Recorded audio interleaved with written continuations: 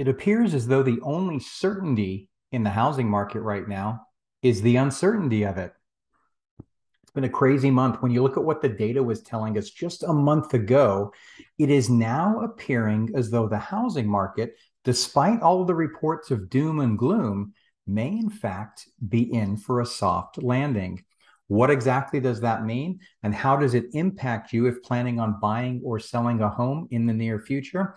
I explain it all in today's video.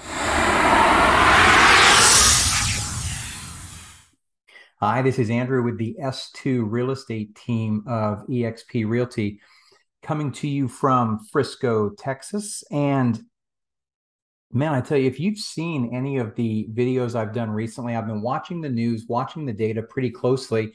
And, you know, real estate and housing is one of those things that everybody has an opinion about, right or wrong, good or bad. Everyone has an opinion. So in today's video, I just want to take a few minutes and kind of go back over the last couple of years and take a look at how we got to where we are and what the latest data is showing us with regards to where we might be heading. Is that a prediction? Not necessarily.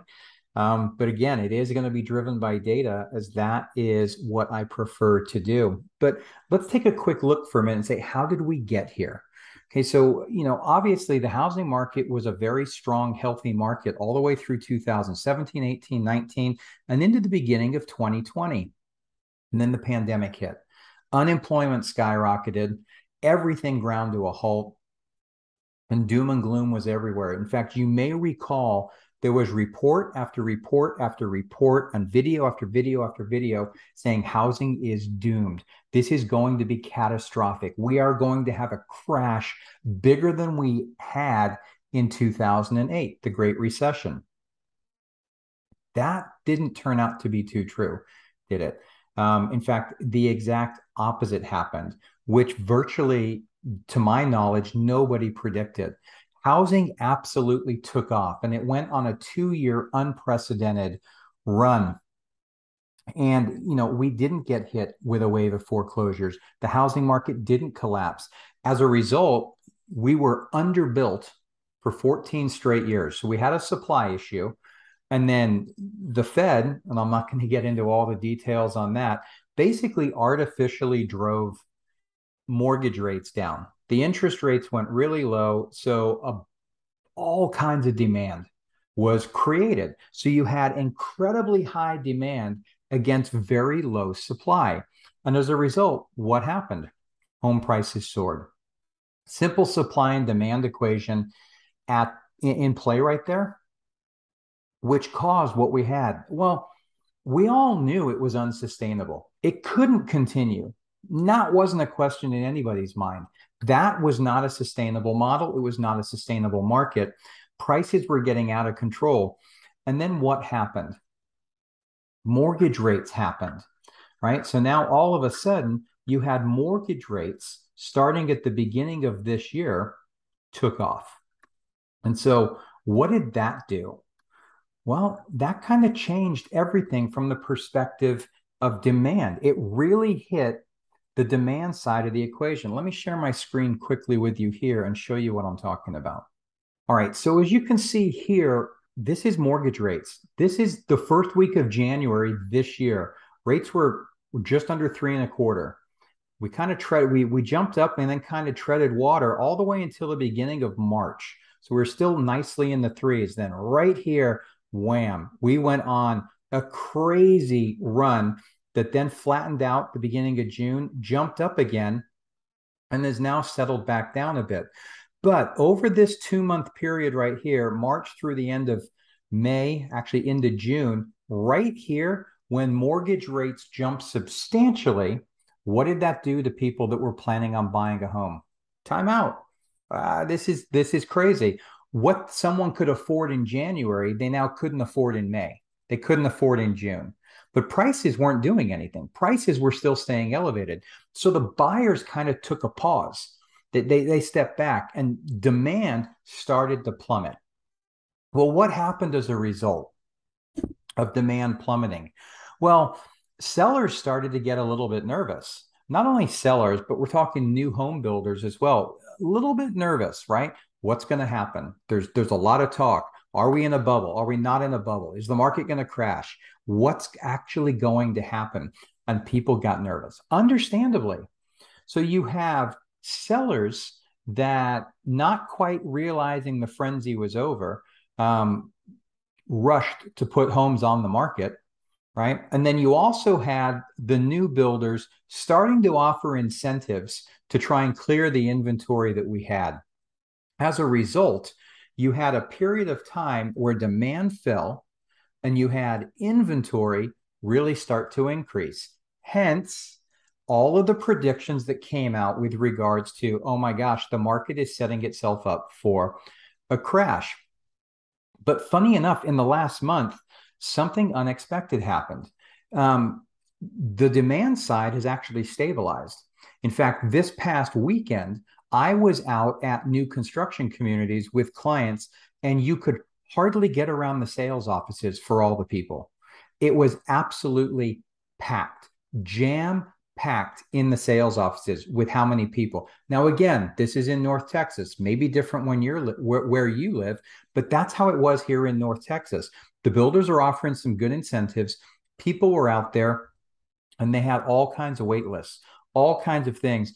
And the builders were selling a lot of homes. New communities that have only been open 2.5 weeks, they've already sold half of all of the allotment. You know, the first 43 homes, 21 of them have already sold, right? So the pace of sales was extremely quick. Now, on the supply side, one thing that wasn't expected was that the number of new homes coming to market started to flatten. It was expected that supply was going to keep increasing, and it hasn't. So if you take a look right here, this is where it's talking about not enough homes for sale in the United States, right? So right here, as of now, we're running at about a 3-month supply. Okay, so 3 months is not a lot of homes for sale when you look back historically. You go back all the way to 99, all the way through 2006, we were close to 5 months, mid fours, right? Then obviously you had the period where we did crash. Look at how much inventory was available. And then since then, it's dropped all the way back off. And even right here, we're talking about only a 3-month supply of homes. Okay, now again, as I mentioned, that's going to be different everywhere. So let's take a look at this for just a second. Now here, again, I'm showing you specifically Frisco and Prosper, Texas, combined in the cities there. But here's the point I was trying to make. You know, we're running at about 2.5 months supply in Frisco, just under 4 months supply in Prosper. But take a look here. See what I'm saying? See, we had a sharp run up in inventory, and then the line is starting to go flat. Well, I don't have that chart in front of me for the national level that shows the exact same thing. But I can tell you that nationally, we're experiencing the same thing. The supply line is starting to flatten, and that was not expected.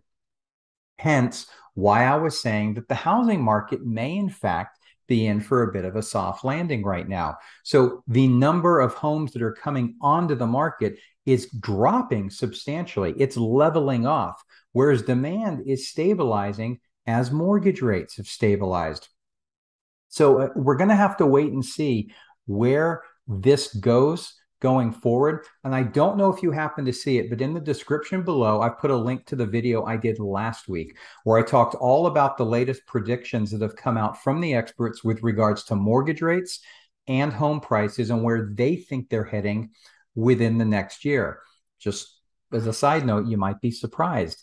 And for those of you, sitting out there right now, hoping that the bottom falls out of the market and prices drop substantially, that's not what the data is telling us right now. So I'm not saying that the market doesn't have a change coming.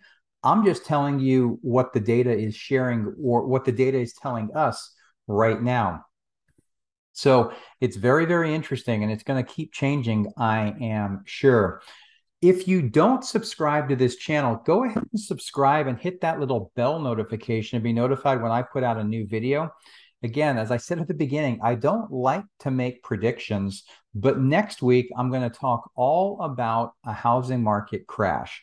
We're going to dig into what the latest data is showing us and whether or not I think the market is going to crash within the next 12 months. And I'll bring all the numbers, I'll bring the facts and figures that I have in order for not to convince you one way or the other, but in order to provide the data so that you can make the best decision for you.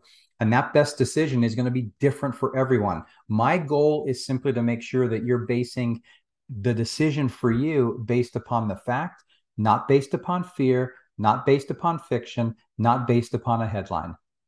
So again, hopefully this information helps. As always, if you have any questions whatsoever, please don't hesitate to reach out. You can give Troy or I a call at 469-296-5230, or feel free to send an email to contact@s2realestateteam.com.